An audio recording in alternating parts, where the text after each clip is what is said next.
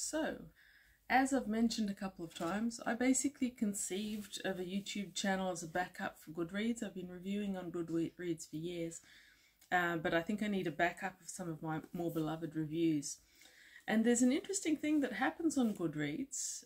All of a sudden, a review that you posted years ago will pop up and half a dozen people in rapid succession will like that review.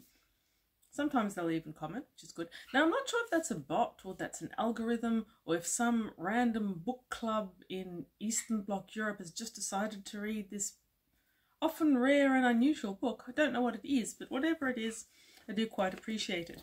In the last couple of days, a couple of people have hopped on and they've liked this book review that I did in 2019. Other Minds, The Octopus, the Sea and the Deep Origins of Consciousness by Peter Godfrey Smith. I loved that book so much.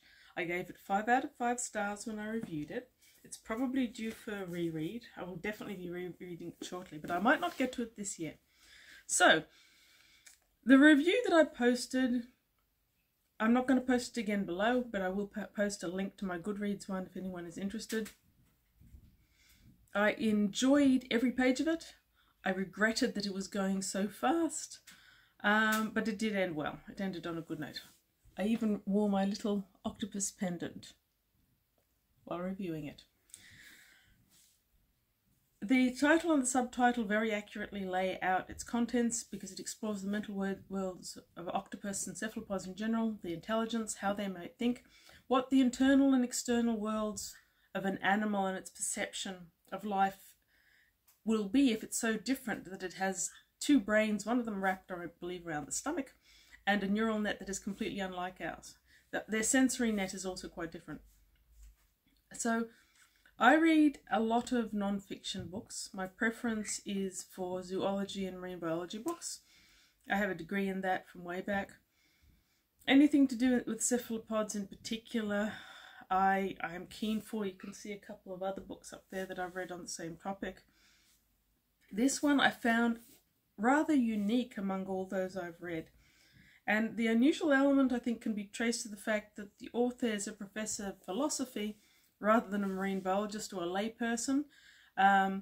Marine biologists and scientists can get a little bit too deep into the science, and though a couple of people I know who read this book think it was a bit science heavy, I thought it was very suited to the average reader or to any pop science reader. As a professor of philosophy, however, he does write very nicely, very tidily.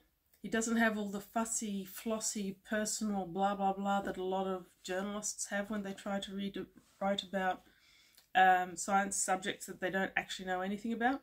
His understanding of academia comes through, and I find that writing very nice indeed.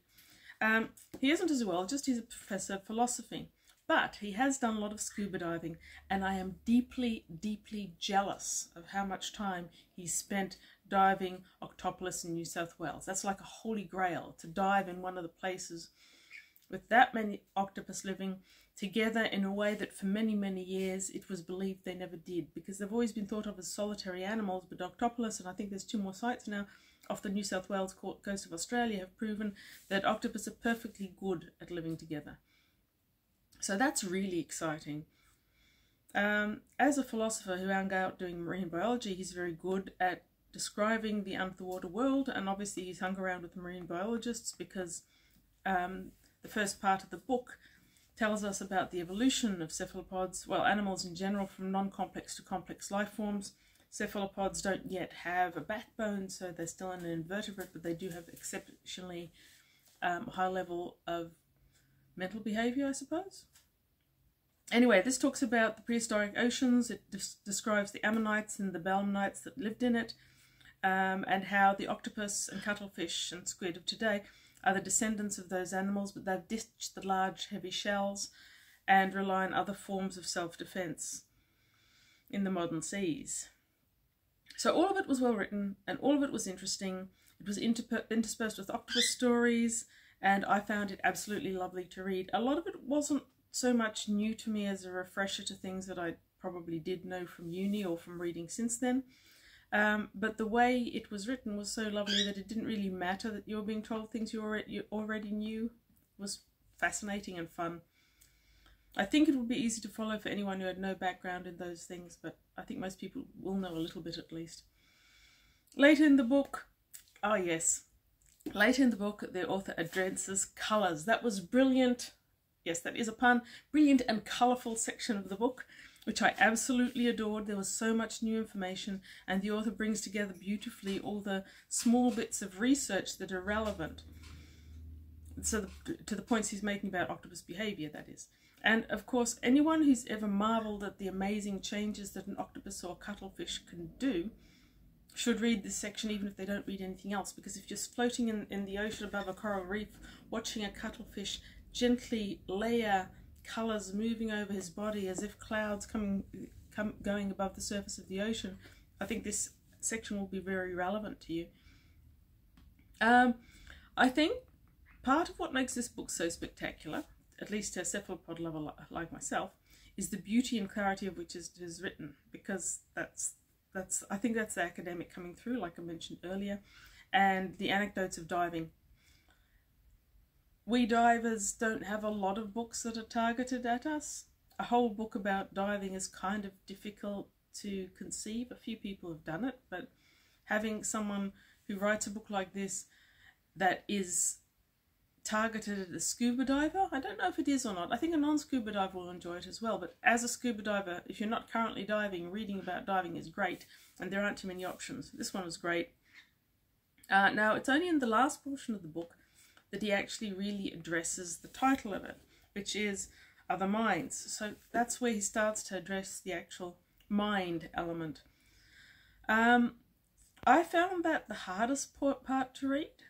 I've not read a lot of psychology, and I've not read a lot of ethics philosophy, a little bit of each, but not that much, and certainly not that recently. So that one felt like the newest information for me. Again, he draws from diverse writings relevant to the development of the concept of mind as opposed to brain. And then it ties it all together with what we know about octopus and cuttlefish, their behaviour, and how much of a mind they actually have, which personally I think is quite extensive. All in all, I thought this was a marvellous book.